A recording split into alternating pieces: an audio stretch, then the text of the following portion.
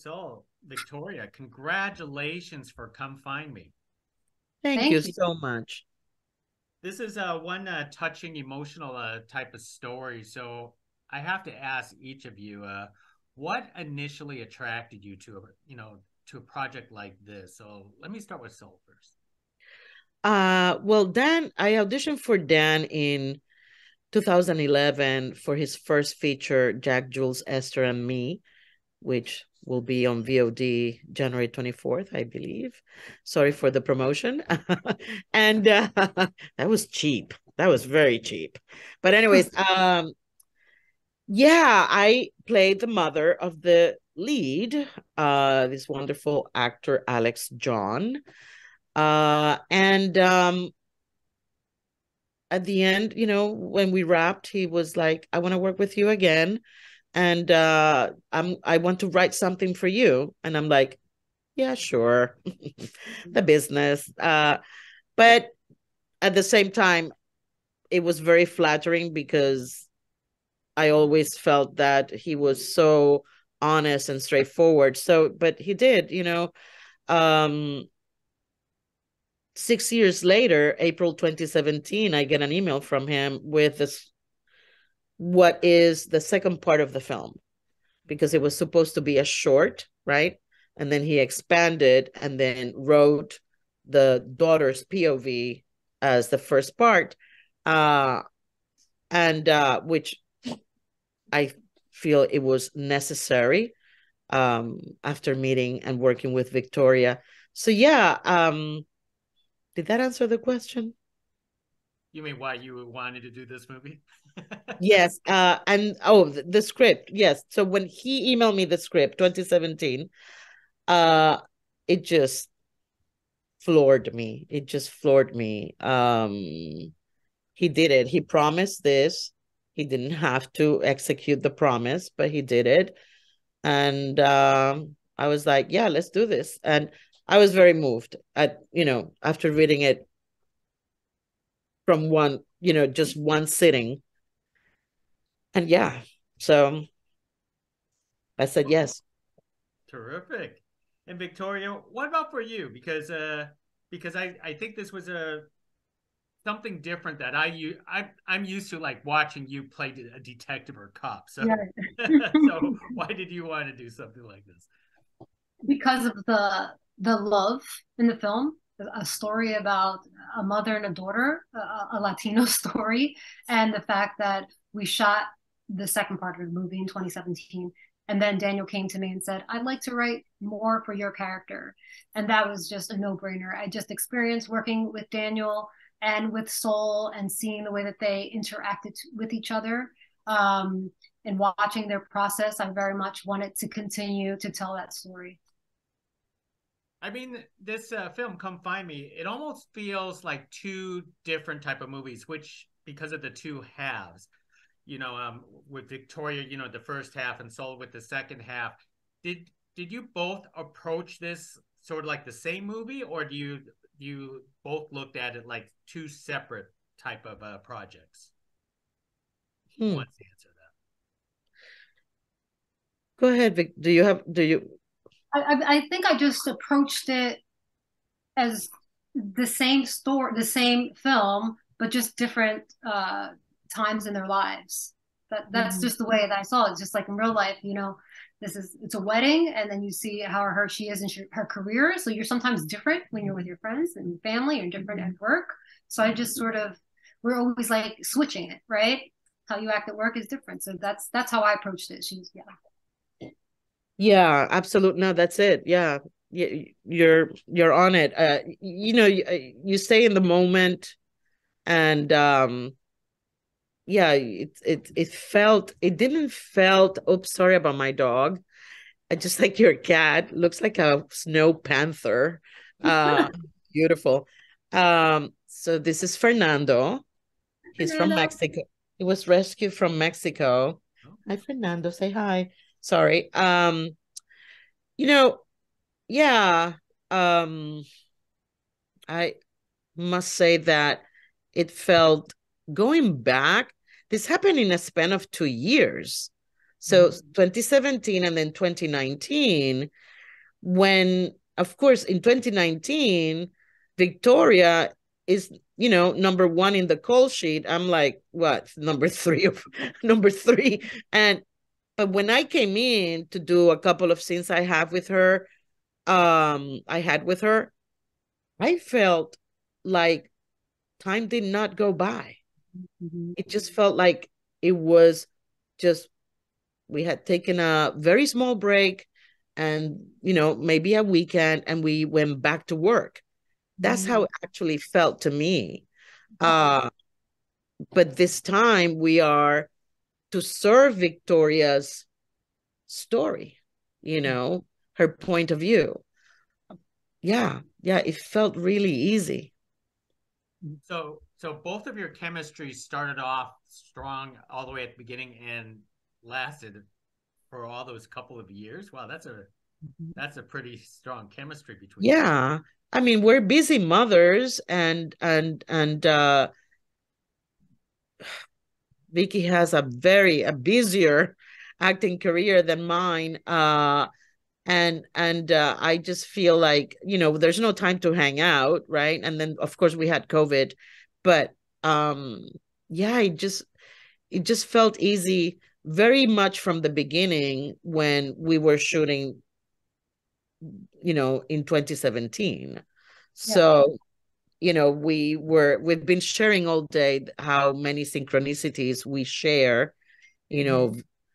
Vicky's name is Victoria Luz. My mother is Hilda Luz.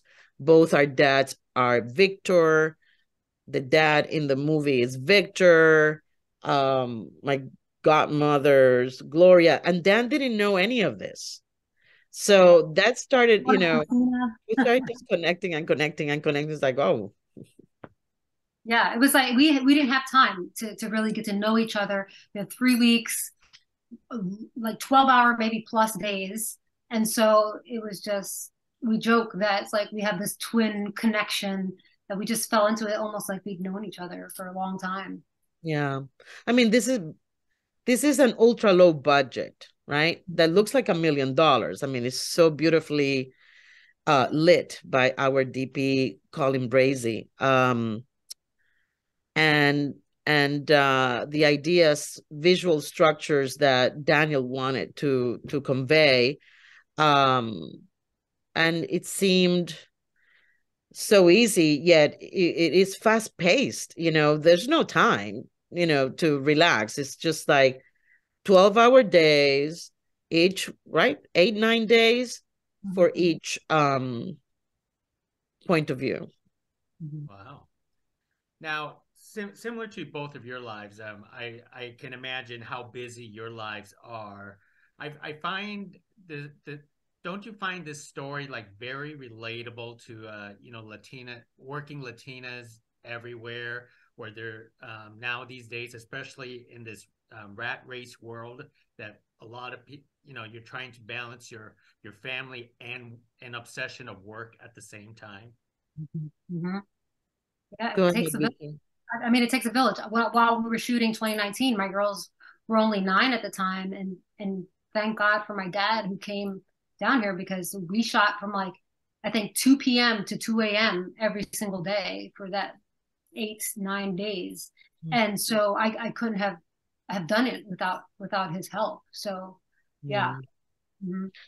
No, absolutely. It takes a village, friends, help. I yeah,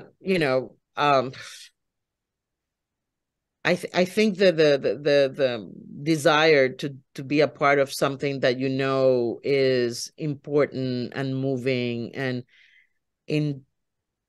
intelligent, and that you're gonna touch people's lives, however many, you jump in, you have to do it, and all of a sudden when you commit, when the intentions are there, I really do believe that when you commit, all of the resources come to assist you. It's like the universe conspires, right? Yeah. Now, I want to address both of your characters have a for your halves have a unique, I want to say, point of view where Victoria, your character had conversations, or saw things that weren't really there. And then Saul, it seems like you are living through a Groundhog Day type of situation. Could you talk about doing those type of scenes, because that's a lot different from a lot of other type of dramas. Go ahead, Victoria. I just remember, when I'm working, I just try to understand my character, not try to see the similarities so that I can play, because sometimes I play really different characters for myself. And in this instance, I do it all the time. I'm constantly doing another conversation. Like, I've already had the conversation. I don't know. Maybe this started when I was a kid in front of the mirror, and I'm having the conversation again, how I wished I'd had it. And so, as far as shooting it, if there was ever any confusion, I mean, Daniel was right there, right involved to let us know what exactly was happening, what happened before, because it was not linear. So, I trusted Daniel, and I had a great coach there sort of helping me through those scenes. Wow. And what about for you, Sol? I mean, I figured doing something like very repetitive and different over and over again. I loved it. I loved it. I loved it. I loved it. And listen, I will cry while watching a commercial, right? Something as simple as that in storytelling. But when I used to do long time ago before the kids theater, I usually was in the more kind of avant-garde type of theater, very physical. So this kind of approach to non-linear and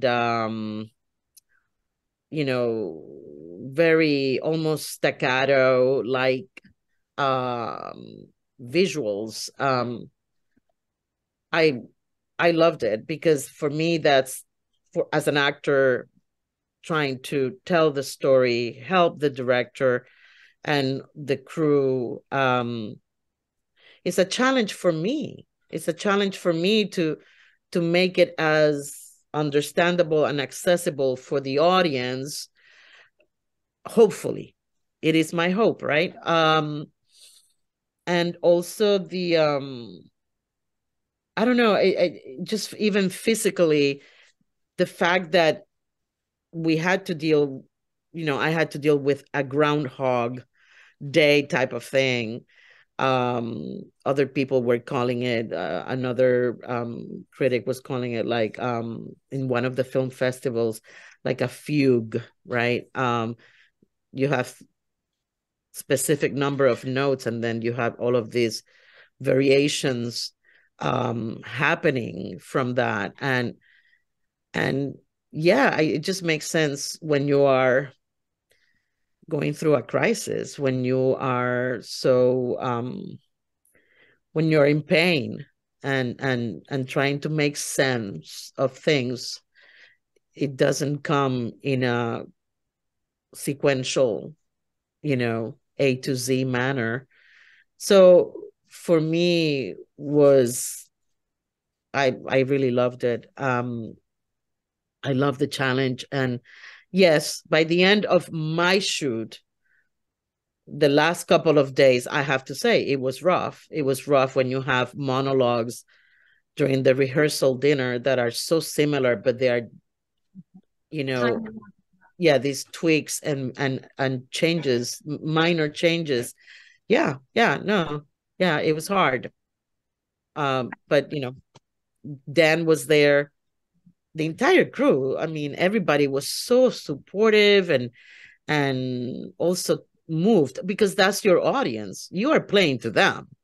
And when you have a crew that, for both tellings of the film, both parts, that they would be crying as well, So when you have a crew that is so connected and committed, it's like you don't mind doing it over and over again, Go ahead, I just Victoria. needed to add, as I felt like I was an audience member when she was those monologues because I didn't have any lines in those scenes. She made it look easy, but she had to do 3 different kind of nuanced monologues.